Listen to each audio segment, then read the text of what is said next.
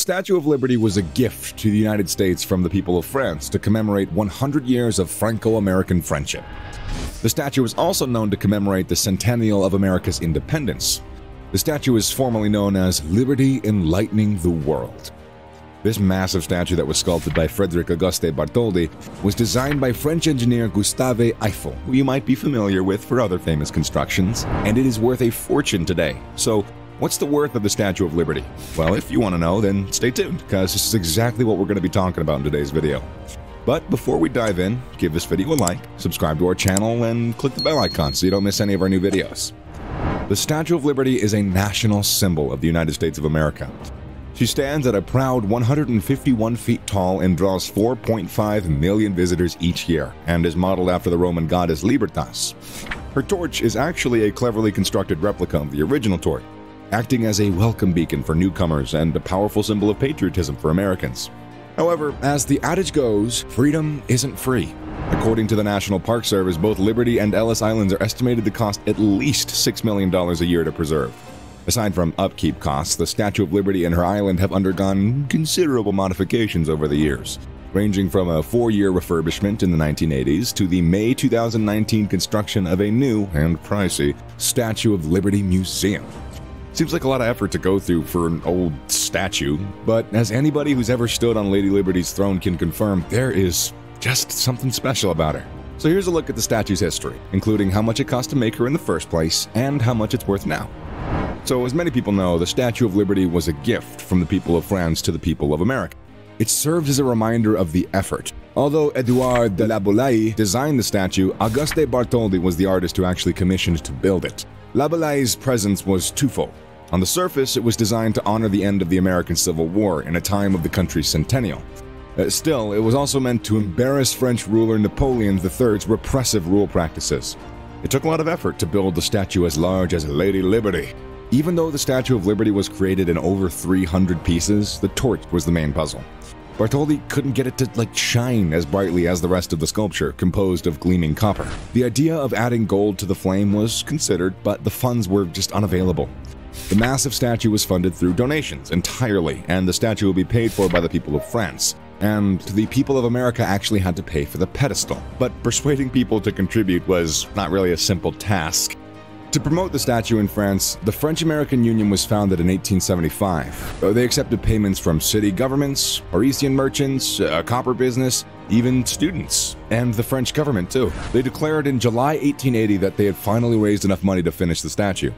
The total cost of the copper and steel monument was over 2 million francs, or about $400,000 at the time. The American Committee of the Statue of Liberty, just like the French-American Union, was established to generate funds for Lady Liberty's pedestal. They did, however, have more difficulties than the French, despite designing the smaller part.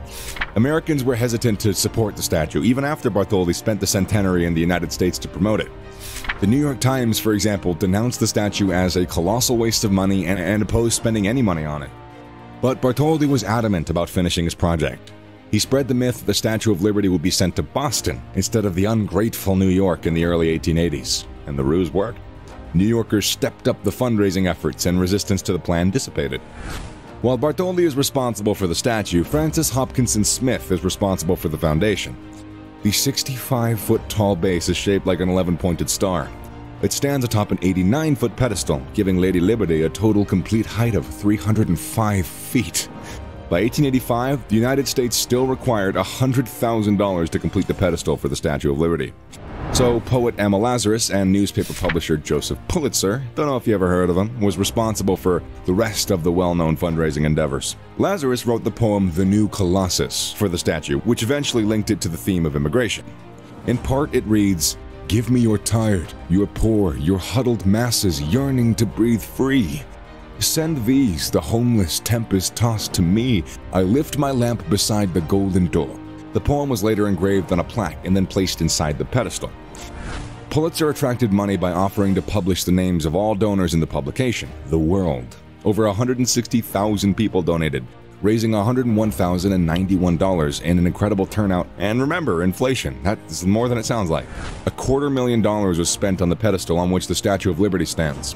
While the American Committee for the Statue of Liberty gathered $150,000, the pedestal was largely completed thanks to Joseph Pulitzer's efforts. In 19th century money, the Statue of Liberty and her pedestal cost a stunning $650,000. The Statue of Liberty's coppery light texture has faded to green by the early 1900s. But she was no less spectacular as a result of this. Visitors can climb down a staircase to the top of the torch, or they can crawl up a ladder to see her face from within. Fortunately, Lady Liberty didn't fare well during World War I. See, in 1916, a German plot on Black Tom Island, less than a mile from Liberty Island, triggered a series of explosions, and these explosions cost $100,000 in damage to Miss Liberty, and the torch was never opened to the public again. President Ronald Reagan established the Statue of Liberty Ellis Island Commission in 1982 to restore the Statue of Liberty. The goal here was to generate enough money to rebuild both the Statue of Liberty and the historic structures on Ellis Island. Lady Liberty's well-regarded status as the woman who welcomes immigrants to America is partly due to Ellis Island. The statue was the first thing 17 million deportees saw when they arrived to the United States between 1943 and 1954. Scaffolding was placed around the statue in 1984, much like when it was built. That was done so they could repair holes, strip paint, and replace corroded bars, various little maintenance tasks assigned to the workers. However, the most significant renovation was the complete replacement of the torch. After removing the original 16-foot, 3,600-pound torch, which would be displayed inside the pedestal, production of a duplicate began. The replacement torch was created to resemble Bartholdi's original, with the addition of a 24-karat gold leaf gilding, which Bartholdi couldn't afford. The renovations of the Statue of Liberty and her torch were anticipated to cost $39 million, which is almost $96 million in today's money. The restorations on Ellis Island, on the other hand, cost about $130 million. Or that's $321 million in today's money anyways. Lady Liberty was shuttered for 100 days after the World Trade Center attacks, and about 1 mile northeast of the statue. Furthermore, the pedestal and the crown were both inaccessible to the public until 2004, and then again in 2009. There were lots of closures in the years after 9/11. The National Park Service closed the statue in late 2011 for safety reasons. And then came Hurricane Sandy in 2012. Which shut down Liberty Island for 9 entire months. Plans for renovating Liberty Island began to take root after a depressing decade of closures. The National Park Service had been forced to limit the number of visitors to the statue since the 9/11 attacks. The Statue of Liberty Ellis Island Foundation offered a new plan to address this, a Statue of Liberty museum, apart from the statue and the pedestal.